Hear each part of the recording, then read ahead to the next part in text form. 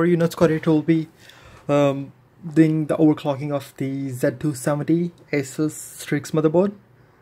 If you have a Z170 or X99 from Asus, overclocking them is really easy and simple. And if you don't know how to overclock, these are the best motherboards and just for overclocking. It's simple, but for me, I wouldn't overclock it, because when you overclock it, when you overclock it, yes, you are increasing your CPU performance, but you're also shortening your CPU lifespan. So it's like a middle. It's up to you. If you do it, it's up to you. Like if you just want to show it, hey, I have overclocked my system, yeah, well, you do it. If you don't want to do it, just normal use.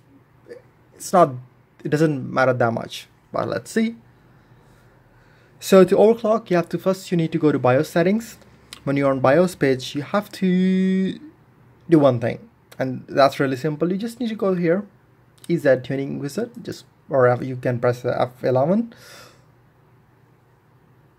When you come on that page, it's just simple. So now it will tell you your CPU, what's the rate, your temperature and everything. Now you have to press next.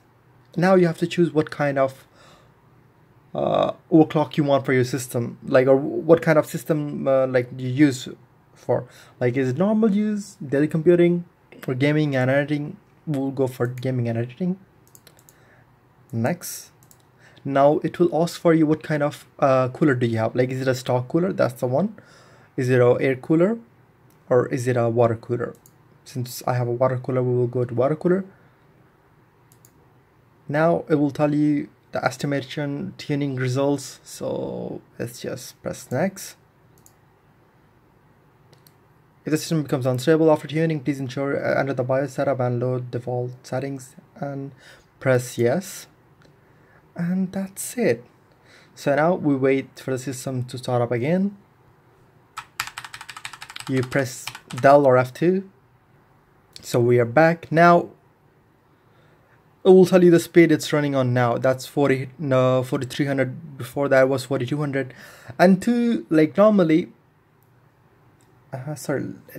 you have to go to advanced mode, and then you have to go to AI tweakers. Now, normally for the i7 Skylake 7700 series, the turbo frequency is around 4500, but now it's 4900.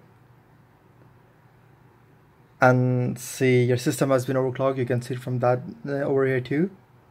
The temperature is 32, 31, so which is good.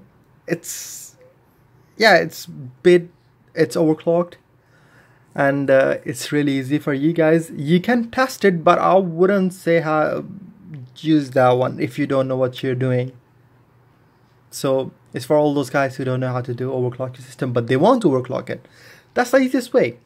Anyways, guys, take care, have a good day. Please like the video, and for any other question, please hit me up. Thank you, guys. Take care, have a good day. Oh, one more thing, if you don't want to, you have overclocked your system and you're feeling your CPU is running a bit more hotter, how to stop it? You just have to go to here, load optimize default settings, press OK, and then sorry, that's the one. Save changes and reset. It will tell you all the settings will go back. So we want to go back to the normal one. We don't want to overclock it now, so we'll just press OK, and that's it. Thank you, guys. Have a good day.